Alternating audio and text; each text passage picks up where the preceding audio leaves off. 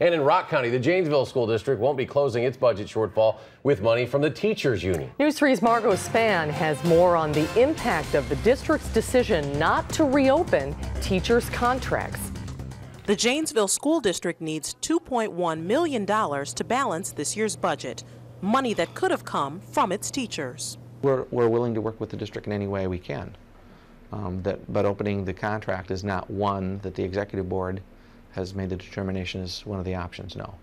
The Janesville Education Association's 18-member executive board voted not to reopen their contract.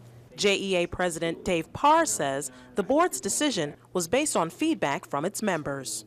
Very few members have expressed any interest in opening the contract or even discussing opening the contract.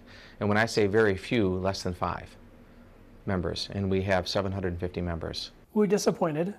Always hopeful we could use that to help, solve some of our budget issues. School Board President Bill Soderman thinks there could have been a different outcome if all of the teachers were allowed to vote.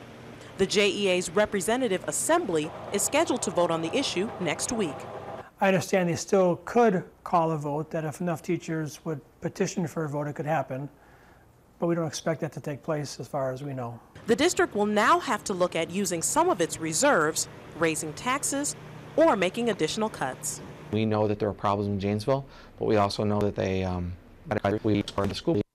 This is a community problem that needs a community solution.